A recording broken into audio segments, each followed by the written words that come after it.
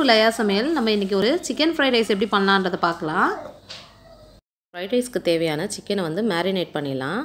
400 gram அளவு வந்து boneless சிக்கனை வந்து இது மாதிரி குட்டி குட்டி பீசஸாக கட் பண்ணியிருக்கேன். 1 table spoon red chilli powder, 2 teaspoon வந்து கார்ன்ஃப்ளவர், ஒரு 1 டீஸ்பூன் அளவுக்கு சால்ட் எடுத்திருக்கேன், 1 டீஸ்பூன் சோயா சாஸ் எடுத்திருக்கேன். இது கூட வந்து நம்ம இந்த ரெட் சில்லி பவுடரும் சால்ட்டும் ஆட் பண்ணிக்கலாம். கூடவே வந்து சோயா சாஸும் கலந்துக்கிறேன். இதை நல்லா வந்து மிக்ஸ் பண்ணிவிட்டு இது கூட வந்து அந்த கார்ன்ஃப்ளவர் எடுத்து வச்சுருக்கோம் பார்த்திங்களா, அதையும் சேர்த்து நல்லா கலந்துடலாம்.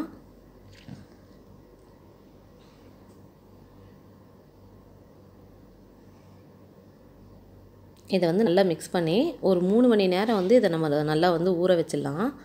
இல்லைனா அட்லீஸ்ட் ஒரு 1/2 hour ஆகுது நம்ம வந்து ஊற வைக்கணும். 2 கப் அளவு வந்து பாஸ்மதி ரைஸ் வந்து நான் 1/2 மணி நேரம் வந்து நல்லா வாஷ் பண்ணி தண்ணியில் வந்து ஊற வச்சுருக்கேன். இதை வந்து நம்ம சாதமாக வந்து வடித்து எடுத்துக்கணும். வேக வைக்கிறதுக்கு வந்து நான் தண்ணி நல்லா கொதிக்க வச்சுருக்கேன். அதில் வந்து ஒரு 2 டீஸ்பூன் அளவுக்கு ஆயிலை, தென் வந்து ஒரு டீஸ்பூன் அளவுக்கு வந்து சால்ட் ஆட் பண்ணிக்கிறேன். இது நல்லா வந்து கொதிக்கட்டும். இப்போ வந்து நம்ம ஊற வச்சுருக்க அரிசியை வந்து இதில் கலந்துக்கலாம்.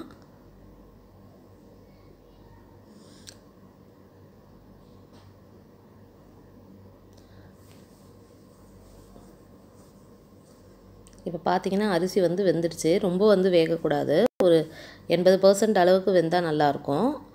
அதனால் நான் இப்போ ஆஃப் பண்ணிட்டேன். ஒரு 10 நிமிஷம் அளவு வெந்துடுச்சு. நம்ம வந்து இதை இப்போ ஆஃப் பண்ணிவிட்டு வடிகட்டி எடுத்துக்கலாம். தேவையான பொருளெல்லாம் எடுத்து அரேஞ்ச் பண்ணியாச்சு. நம்ம சோக் பண்ணி வச்ச சிக்கனை, அப்புறம் ஒரு 3 முட்டை வந்து 1/4 டீஸ்பூன் உப்பு, 1/2 டீஸ்பூன் மிளகு சேர்த்து நல்லா அடித்து வச்சுருக்கேன். 2 டேபிள் ஸ்பூன் அளவு pepper powder, 2 teaspoon soya sauce, ஒரு பெரிய வெங்காயம் இது மாதிரி பொடியாக கட் பண்ணியிருக்கேன், 2 டேபிள் ஸ்பூன் அளவு பொடியாக கட் பண்ண பீன்ஸு, பொடியாக கட் பண்ண கேரட், அப்புறம் 4 பச்சை மிளகாய், 2 டேபிள் ஸ்பூன் அளவுக்கு ஸ்ப்ரிங் ஆனியன், 3 பூண்டு வந்து இது மாதிரி தின்னாக வந்து ஸ்லைஸ் பண்ணி எடுத்திருக்கேன். பாஸ்மதி ரைஸை வந்து நல்லா வந்து இது மாதிரி வடித்து உதிரியாக ஆற வச்சு எடுத்திருக்கேன். அதை நம்ம நல்லா ஆற வச்சிடணும். அதில் வந்து 1 டீஸ்பூன் அளவுக்கு எண்ணெய் ஊற்றிட்டு அதில் வந்து நம்ம அடித்து வச்சுருக்க முட்டையை சேர்த்து நல்லா வந்து ஒரு பொரியலாட்டம் பண்ணி எடுத்துக்கலாம்.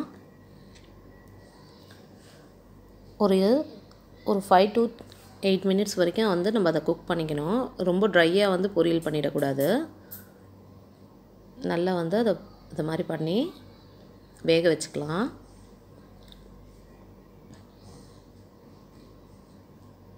இதை மாதிரி நம்ம வந்து அதை உடச்சி வந்து சின்ன பீசஸாக கட் பண்ணிக்கணும்.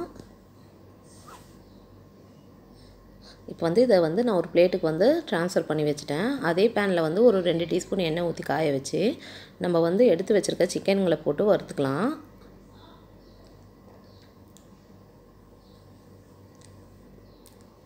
சிக்கன் வந்து நல்ல கோல்டன் கலரில் வந்து மாறணும். பார்த்திங்கன்னா சிக்கன் கோல்டன் கலரில் மாறிடுச்சு. இதையும் வந்து நம்ம வந்து ஒரு பவுலில் வந்து மாற்றி வச்சிடலாம்.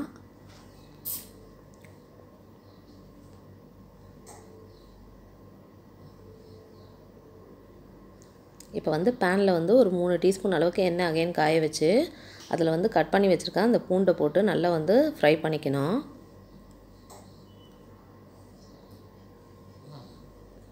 பூண்டு வந்து லைட்டாக கலர் மாறணும். அது வரைக்கும் நம்ம வந்து பூண்டை வந்து ஃப்ரை பண்ணிக்கலாம்.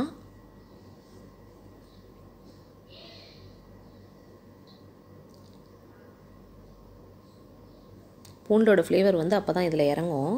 இப்போ வந்து இதில் வந்து நான் 4 பச்சை மிளகாய் கலந்து அதையும் வந்து ஃப்ரை பண்ணிவிட்டு கட் பண்ணி வச்சுருக்கோம் பார்த்திங்களா பெரிய வெங்காயம், அதை கலந்துக்கிறேன். வெங்காயத்தையும் நல்லா வதக்கிடலாம்.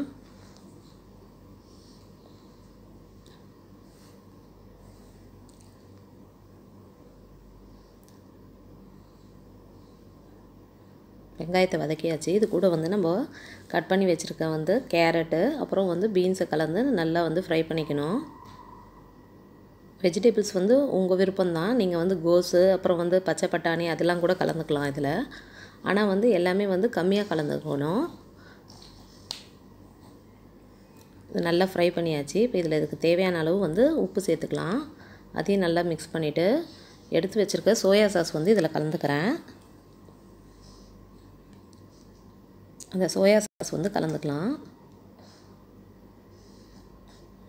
அதையும் லைட்டாக மிக்ஸ் பண்ணிவிட்டு இது கூடவே வந்து நம்ம ஃப்ரை பண்ணி வச்சுருக்க சிக்கனும் அந்த முட்டையும் கலந்து ஃப்ரை பண்ணிவிட்டு வடித்து வச்சுருக்கோம் பார்த்திங்களா சாதம், அதையும் சேர்த்து மிக்ஸ் பண்ணிக்கணும்.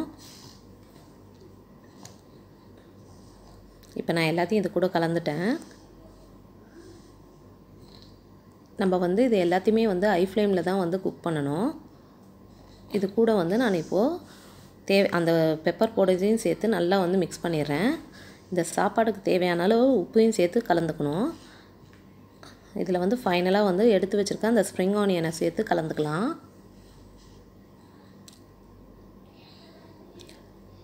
இந்த பெப்பர் பவுடர் எல்லா பக்கமும் கலக்கிற மாதிரி மிக்ஸ் பண்ணிக்கலாம். சிக்கன் ஃப்ரைட் ரைஸ் ரெடி ஆகிடுச்சு. நம்ம வந்து இதை சர்விங் பவுலுக்கு மாற்றிடலாம்.